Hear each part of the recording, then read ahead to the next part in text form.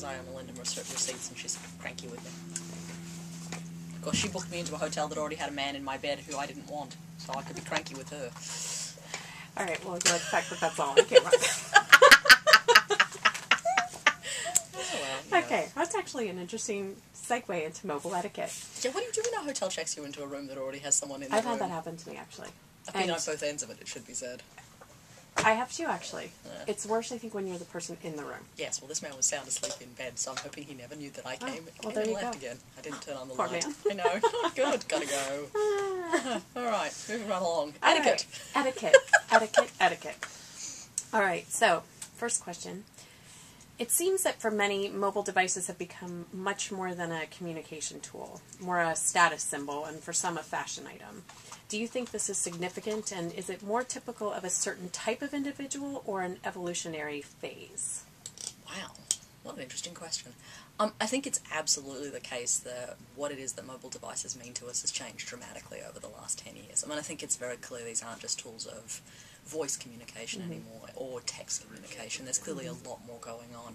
But I don't think the only thing that's going on is status. I mean, it's absolutely the case that as human beings, one of the way we talk to other people is by what we wear, how we dress, what we surround ourselves by, and that mobile phones have become part of our vocabulary of talking to other people is hardly a great surprise, right? I mean, you know, it's the same with clothing and cars and the makeup we choose and the bags we carry. I mean, all of those things are caught up with how we talk about ourselves to others, and it's not always about status, it's also about other things, right?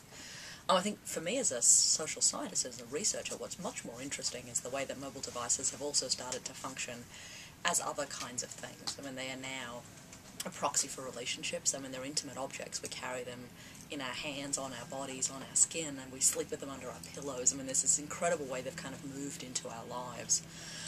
And I think there's also a way where they've changed what they do. I mean, I've been really struck recently as I've watched the way people talk about their mobile devices, is these are also about a very different set of promises, right? They also promise us we'll never be bored again. They promise us we'll never be without something to do, and I think the nature of those promises are even more interesting than what they suggest about status.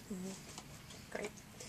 Only 11% of respondents to the survey thought their fellow nationals exhibited excellent mobile etiquette, whereas 50% thought their own behavior was excellent. Is this apparent self-perception gap typical when it comes to judging our own behavior?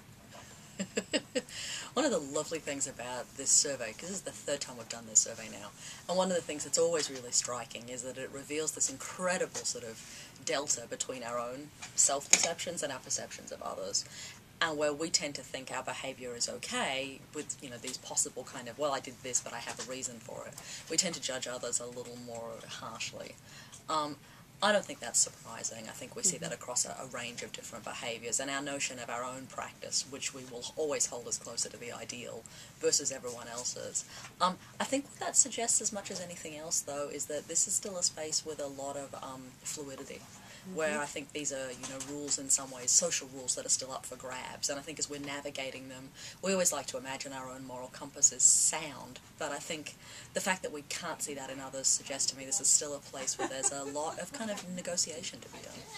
And as these devices evolve and new features are added and they kind of grow in their capability, this is probably going to continue to affect how people use them and what they think about their own behavior. Oh, absolutely. And I think, you know, it's no surprise, right? I mean, if you think about earlier technologies that had this level of ubiquity, electricity, television, even the early days of sort of cars and the internet, it took us a long time to navigate all of that stuff. I mean, whether it was, you know, in my childhood in Australia, you know, did you leave the television on when other people came over, or did you turn it off? How far away could you sit from it?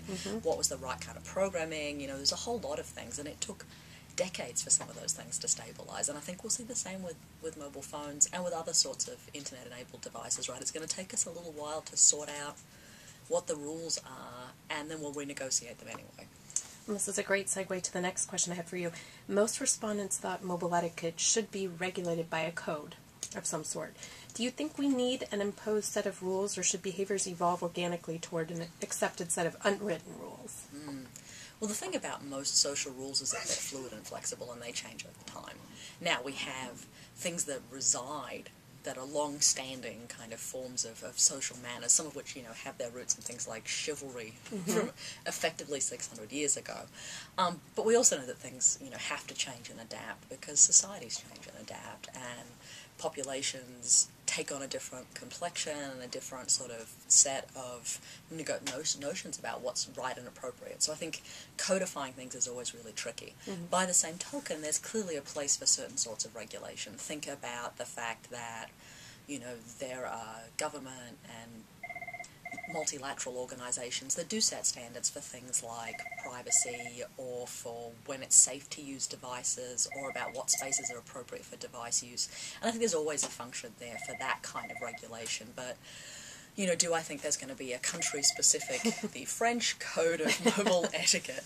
I think the answer is no, because it'd be much too hard to work out what that looked like. Yep. Now, by the same token, it's absolutely going to be the case that we'll see this played out on the pages of everything from women's magazines to national newspapers and television shows, as we sort these kind of things out. And that's always where those conversations happened, as well as in our own communities and our families and our places of work.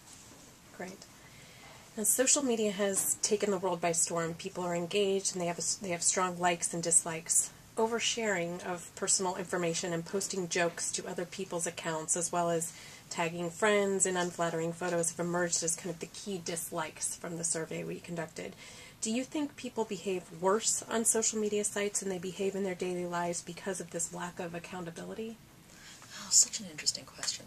There's some emerging data I've seen from some psychologists in Israel who talk about the fact that when we lie online, we're not plagued by feelings of shame and guilt, but in fact we feel faintly gleeful about it. And that's a real difference from the way people feel in their offline practices, their everyday life that's not digitally intermediated.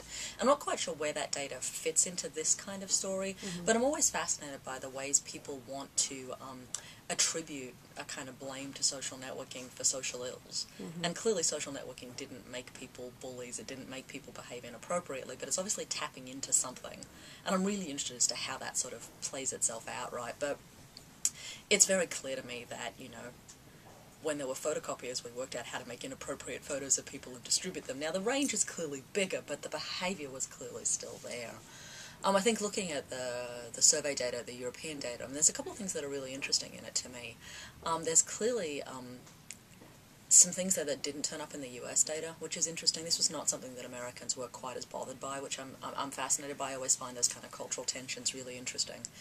And I'm fascinated about what it means to imagine that you can post something online and not have people want to contribute to it. So there's a really interesting kind of tension again there emerging between this notion of sharing information, but then what the consequences of the sharing are that other people will then build and contribute in ways you don't like. And I think that's one of those ones that takes a little bit of time to sort itself out, and I think, you know, takes conversations again in relationships, communities, families, about what is the kind of appropriate and inappropriate behaviour. But my sense is, like all these other things, this is in flux. I mean, you know, 5 years ago when social media, new social networking technology was first emerging, we were talking about MySpace and LiveJournal and Second Life, and we don't talk about those half as much as we now talk about Facebook and Twitter, and frankly one imagines a few years from now we'll be talking about a whole different constellation of things. And we know in other parts of the world, you know, there are other sites that look really, really different. QQ Zone, RenRen, Okrat.